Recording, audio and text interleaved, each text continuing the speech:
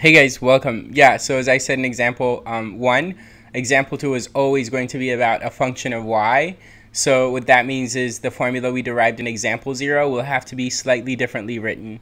That is, we'll have to write that the arc length L is the integral from a to b along y of the square root of, instead of 1 plus f prime of x squared, we're going to get 1 plus dx dy squared, and since we're integrating along y, we write dy.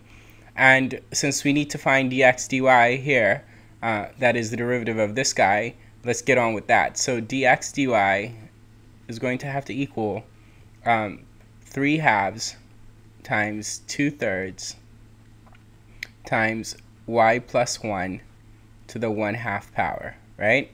Okay, cool. And here we can simplify it a little bit, get rid of these two, get rid of these two, and write that we have the dx dy is equal to y plus 1 to the 1/2 power.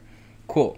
All right, so we see that our arc length L is going to have to equal the integral from 1 to 4, right? That's a to b. And then it's going to be square root of, and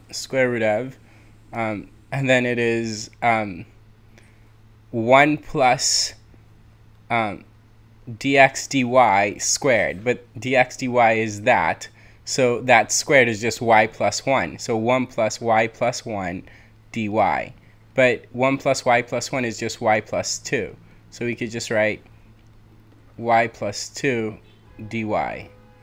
Got it. Okay, now what we have left to do is just simple u sub.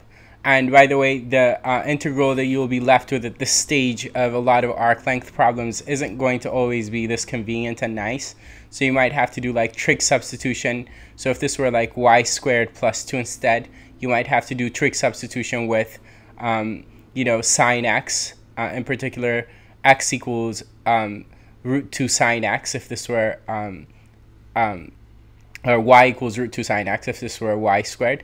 But yeah, like you will have to do trig substitution in some places. It's not always this convenient. But here, simple u substitution will do the trick. And so you just say u equal y plus 2, wherein we see that du is just dy. And our integral L can be written as, well, since u is y plus 2, this y, 1, is going to turn into 3. And then the 4 is going to turn into 6, y plus 2, right? And then we have root u, right?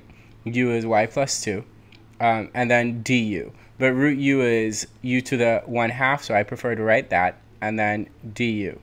Okay, so this, of course, means that we have u to the 3/2 divided by 3/2, so multiplied by 2/3, evaluated at 3 and 6.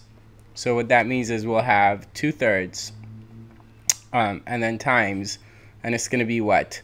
The square root of 6 cubed and then minus the square root of 3 cubed, right? Now, there's some simplifying to do here since 6 cubed has a 3 squared in it and 3 cubed has a 3 squared in it, but I'm not going to simplify. So if you have a calculator, figure out what this is approximately equal to and you're done, but that's that. Yeah, so this is example 2, and watch example 3. Example 3 is really neat because the function is defined as the integral of some stuff. Yeah? Okay, cool. All right, take care.